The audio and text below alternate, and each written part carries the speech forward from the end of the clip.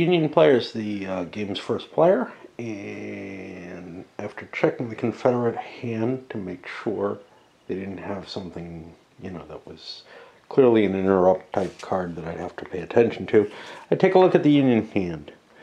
And largely we've got a lot of troop creation cards. This one is really not good for anything else. I also have a pair of drafts and something that can build the Major Navy. There's no real reason for me not to play these draft cards. They're free actions, so I'll just get them out of my hand. This is going to let me deploy multiple units at once as one action. That sounds pretty enticing given the situation. Okay. So I have political power in Europe. That's not a big threat right now. I'm going to play my paper money card as my first action. It allows me to deploy 2 units of my choice from my hand. This one serves little purpose other than as a deployment card. And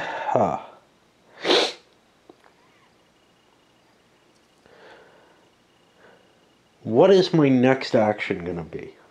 That's the question. It's probably going to be a move action. Let me get this unit. Here, a move lets me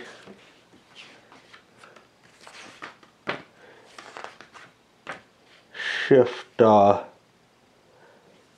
let's just see how where it's worded. I know what it allows me to do. I'm just looking for it.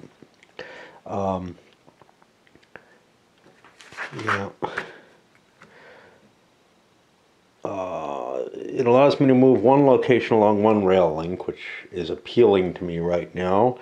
And that can be all the units in the space. So I could just, march down to Manassas and blast that big unit. That's kind of appealing.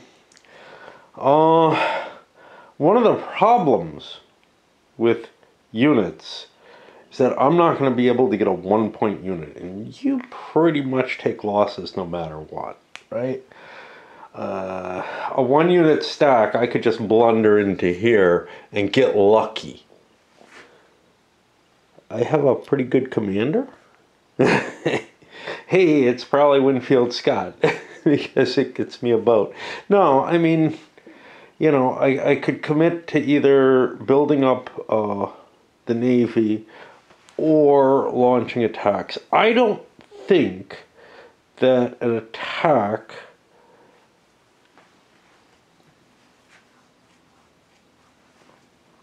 in the East is necessarily my best move.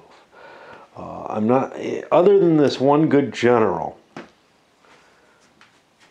So, in order to make decisions, I use die rolls. On a 1, I'll go for that Eastern gamble. Yeah. Because I really don't think that's the best move.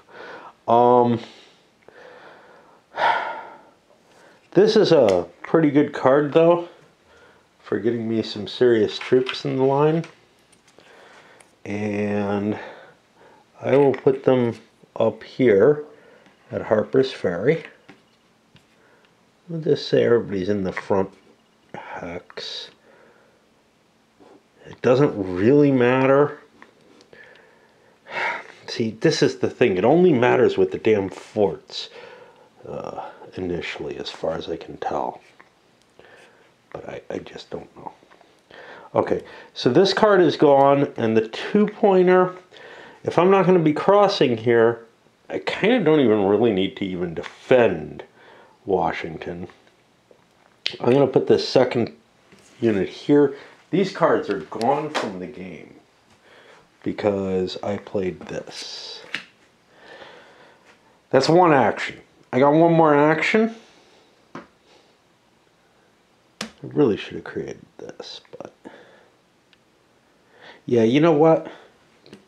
Yeah. See, the thing is, I hate giving up that good general. But I don't know. Boats may all be good generals.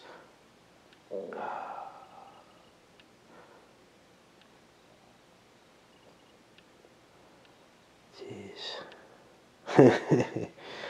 Yeah, I don't know. I'm gonna take this back. Yeah. Nah, I'm gonna deploy the army. I hope I didn't put him somewhere stupid, because I will not understand if he's somewhere dumb. Okay. I am going to launch my attack into the valley. I'll play this card as a movement card, and I bring these two in here. That gives me a 5. Do I want to play a leader? Sure. I'll play this as my leader card. Okay. Well, we're down 3 already. So unless I have a 3 general, and I have some, I'm going to have issues. I think I'm going to try to defend, and I'm trying not to remember what the exact numbers are. So I play here. We end up, and again, this is not a game to solo. We end up with a 7-5, 6-7. It's a tie. The defender wins. The attacker loses half his units rounded up and retreats. He did not get the space. Now the defender could have withdrawn if he felt overwhelmed. Again, if I didn't have a good card. I replenish my hand with 3 cards. Now, I used 2 draft cards and still ended up with a big draw out of that. Now we go over to the Confederate turn. And I look at my hand.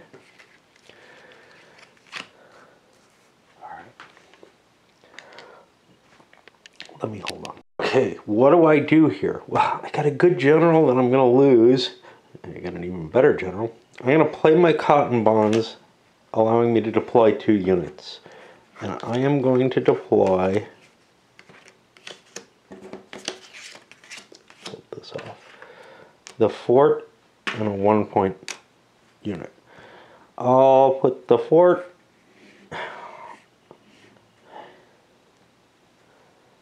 I want to put it here to be more historically accurate, but honestly I think a fort at Nashville is more important because the idea here is to try and protect Atlanta. Okay, this card is gone. That can't come back. It's not a 1-point unit. This extra 1-point unit,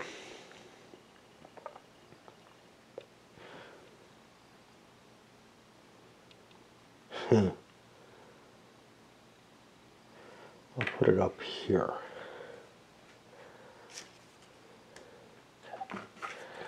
I don't have a general. I don't think I'm allowed to attack. But I do have a move. Gosh. I think I may just pass. Let me see what would have happened. Yeah, I'm just looking at the cards, trying to figure out if that cotton card was a good idea. Yeah, I basically don't have a card to be able to attack with. I'm assuming I can't attack without a card. I'm also assuming it's probably a pretty dumb idea. And we come back over to the Union.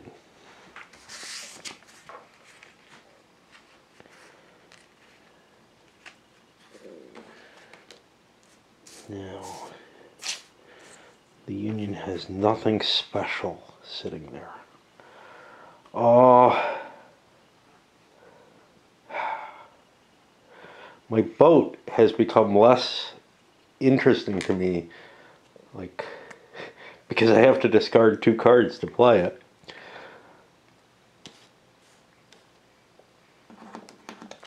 I will discard this to build a 1-point unit. It's not good for anything else. And drop that over here. Garrisoning me better. I've been kind of stymied here.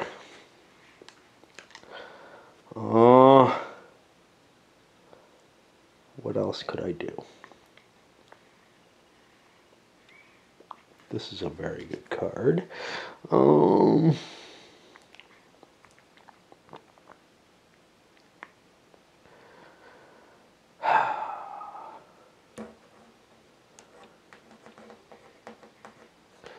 Do I want to bank that boat, or do I want to build more troops? I'll discard 2 cards to get myself the boat. It's a long-term prospect thing that gives me 4 more cards.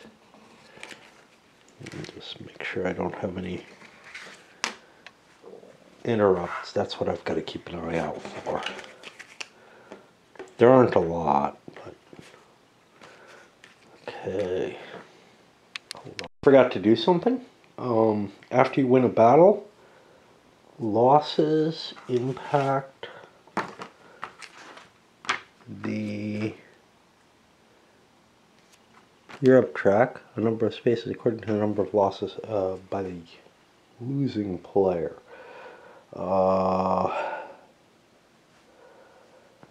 That would be 1 piece. So that would be down 1. Okay. It's important because I'm considering, you know, do I want to work on Europe? I don't know.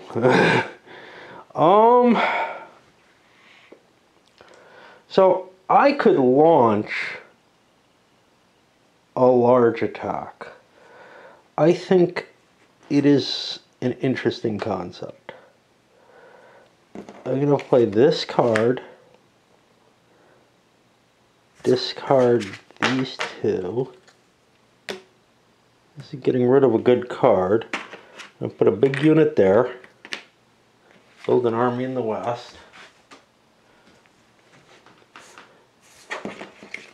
Then I'm going to play a move to attack in, and I don't know what the hell happens in terms of placement there.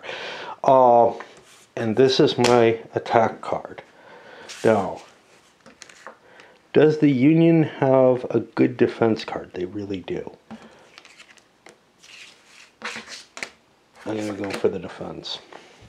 So the Union has a 6 defense.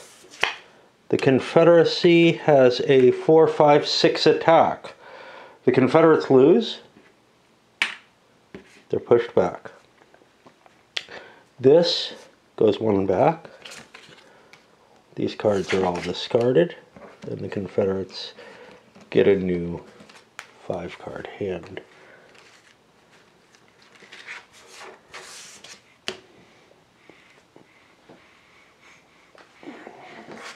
Hold on. So the Union is ready to build themselves what they want. I don't have a lot of movement cards, unfortunately. I'm going to build a 3-point army up here. I have to discard 2 cards. I'll do these 2 and get rid of that card. And now I have my move, my attack, and I'm coming in. Remember, this is at +1. You gotta keep an eye on that. That's not where the last battle was, and there's not one here. Okay. That's why splitting the pieces is annoying.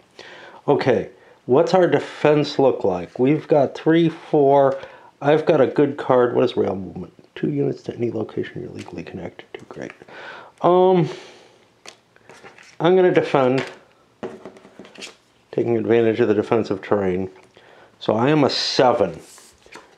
The Union is a 5, 6, 7. It is again a 1-point victory. And in my head, I can't keep track of those numbers. I'm trying not to add them, think about them, whatever.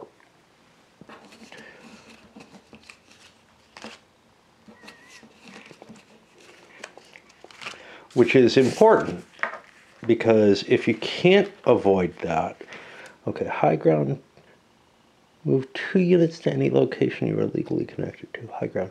Play before leaders have been revealed to add 2 to your total if you are the defender. Okay. Well, that's a useful thing to remember. Only a defensive card. But not to remember too hard, because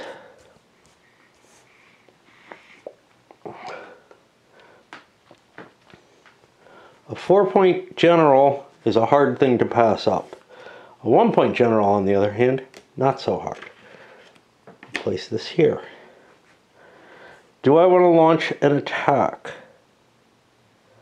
Or do I want to use my rail movement to shift a bunch of units? I don't have a bunch of extra units.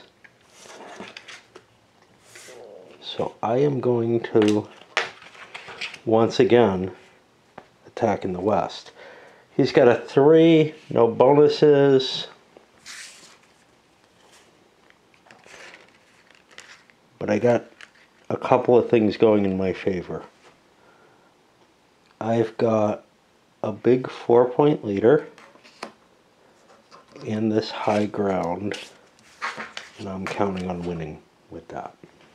Okay, so we've got 4, 7, 3, 4, 5, 9. Again, a victory. And we push them back. And the Confederates took their 2 actions. You can see there's a certain pattern to all of this, isn't there?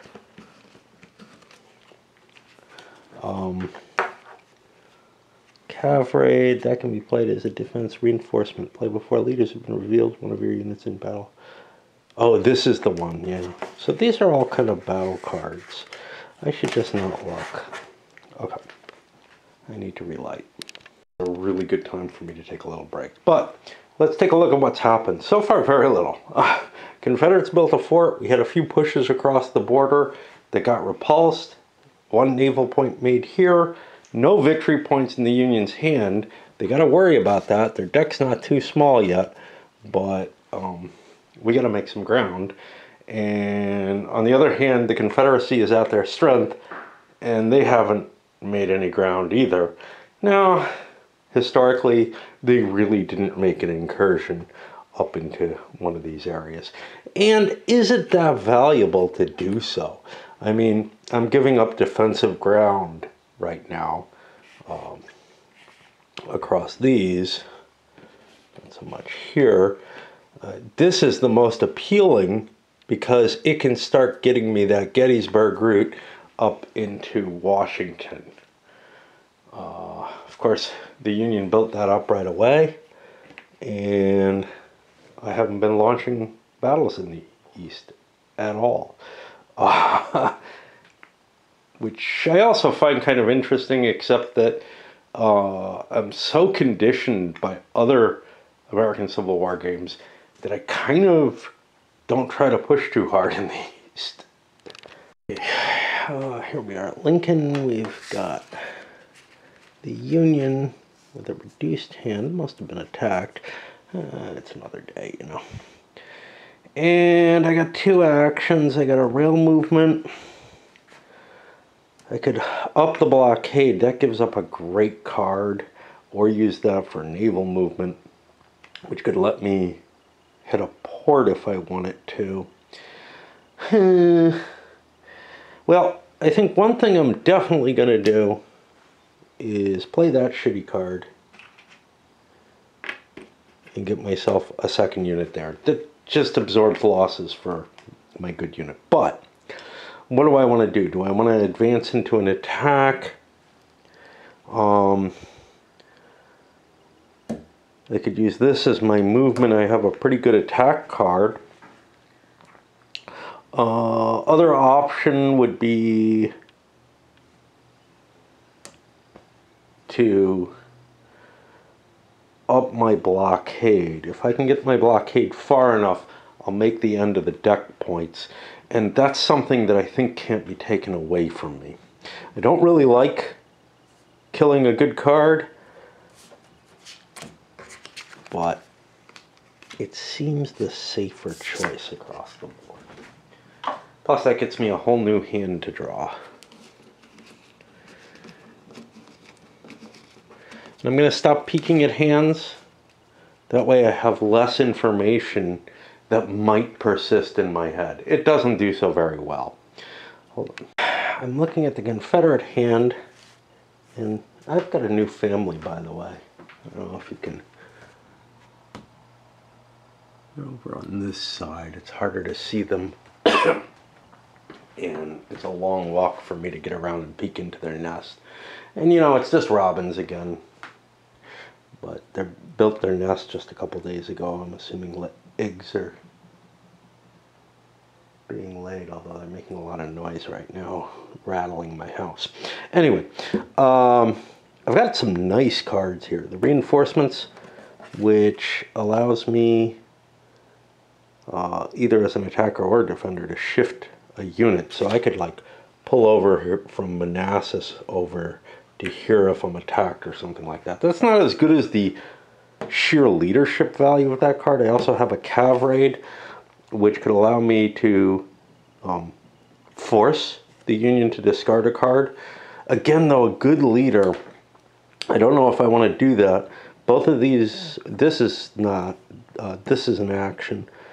The rail, that's for mass, that's for shifting the axis of your attack, basically. And I don't have enough units to justify that.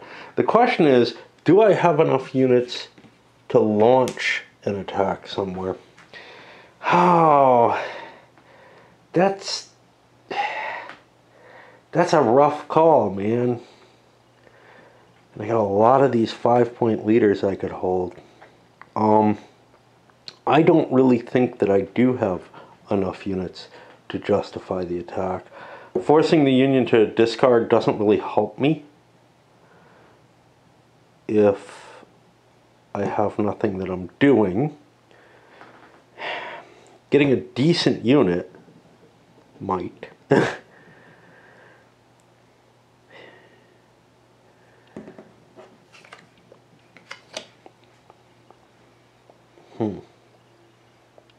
So what do I do?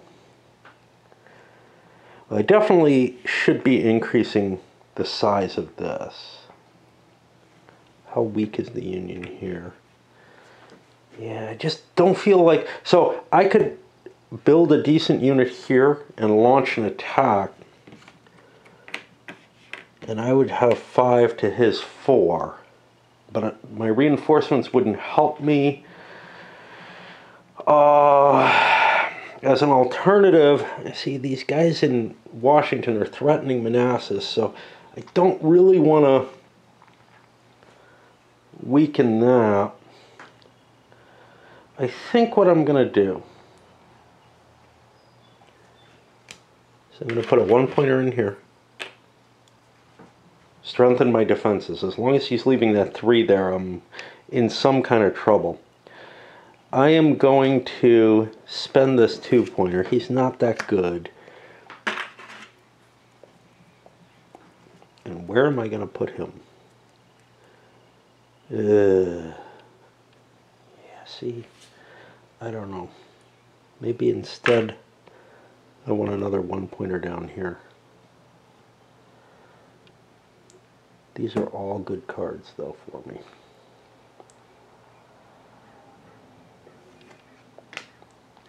Let's spend that 2-pointer, get rid of this card, and put another unit here in the west. I'm still at 5, so I get 3 more cards. Weather has brought all my little friends out. I saw deer today. Now I got the squirrel. We got the new family moved in. Pretty exciting. Help me ignore life as I'm used to doing. All right, what's up with the Union? So I got some troop creation, some of which doesn't hurt me much at all. I got some movement. I kind of like the pattern of create troops, move troops for an attack. However, my numbers are not positioned as well as I would like. What I'm not seeing is anything that lets me do a naval attack, which is something I would kind of like to do. Here we're facing a 3-1. I don't have to reinforce this if I don't want to. Here I might be able to push down against something. You know, if I cause losses to the Confederates, I'm causing losses that are not replaceable because they spent a card to get that 2-point unit. And I will cost losses to them. So that seems like an attritional move of some value. So what we will do is we're going to build a 2-point card. And what are we going to use to get him out of there? I don't have a good leader, unfortunately. I will lose the battle. Can I afford to lose battles? I don't know. Yeah, I don't feel like I can launch an attack. But I could launch an attack down here at Fort Monroe if I had a boat. Damn it. Shit.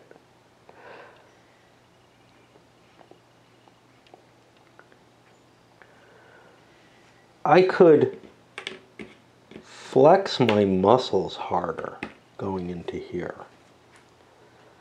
So if I use a rail movement instead of building a unit, I could shift this big 3 down there. Then I'd be at 7-5. That gives me a 2-point bonus. I'd be a +4. But if I lose 2 units, and one of them would be a good unit. That's my problem. And no, I'm trying to ignore the fact that I know he's got good leaders. But I know he's got better leaders than I do. And that's the problem, that I can't really afford to just flex my muscles everywhere. Huh. All right. Yeah. Let's play a 2-point card. Let's discard this crap. And put a 2-point unit here.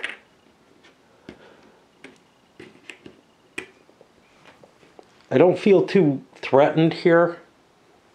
If you put another 3-point unit there, that would be painful, but otherwise I've got a little bit of an advantage. So I'm going to put a 1-pointer here. That'll position me so I can do a naval attack if need be. And draw a handful of cards. And this card is out of the game. To the rebels.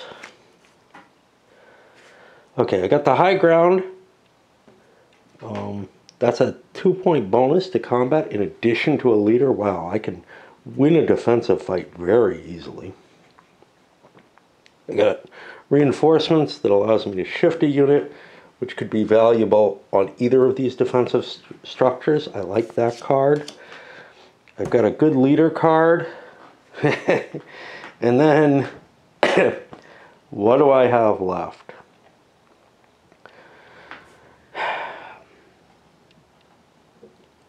I don't have 2 cards that I particularly want to get rid of. That's the problem. And as long as I can play out that deck, I'm in pretty good shape. So what I So I have basically two choices. I can launch an attack here where I'm going to cause more damage than I take. And that's appealing. And in order to launch that attack, what would I do? Well, his strength is 4. I'd want to be close to that. I'd want to have that. Which really means a 3-point card to go into play. I'd have to discard 2 cards that are good. I think what I want to do is I'm going to trash this card, which I considered not as valuable. I discard 1 card. I get a 2-pointer there. That strengthens my position in that location. And I am going to actually pass because I've got such a good defensive hand here that I don't think the Union can do much. Now, the Union ought to keep that in mind. If the Confederates are passing, that means they are ready for me, right? So it's going to be really unlikely for me to launch an effective attack easily.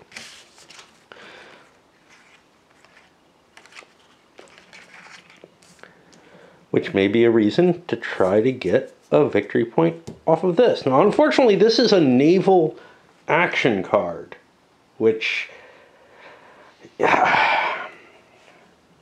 keep coming up with the blockade at the same time.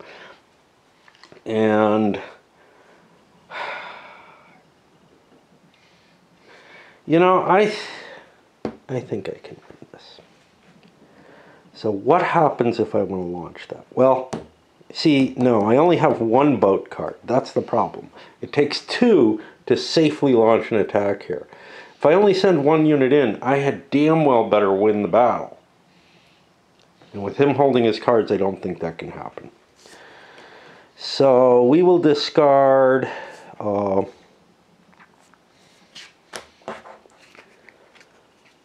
saying, well, why are you discarding? We will discard these 2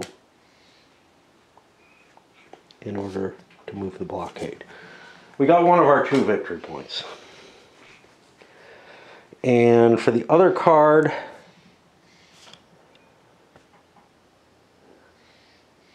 I need a 1-point army here to take losses with. We're running close on that deck call, though. Okay, so we've delayed as well, and that puts it to the Confederates, who have pretty much the same hand they had before. I could try to reduce the blockade. That does not seem like a terrible choice. As long as we're delaying things,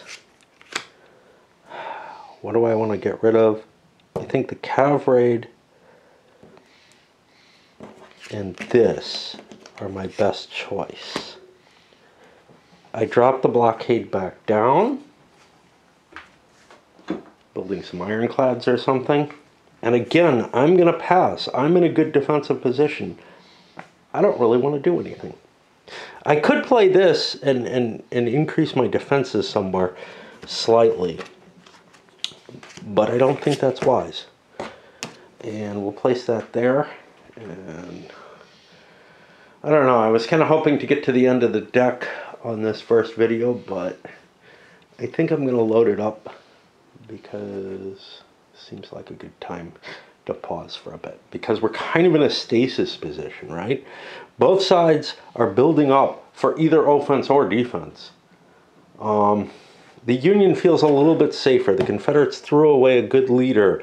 They may still have a decent hand, but at least I have a chance at this point, I think.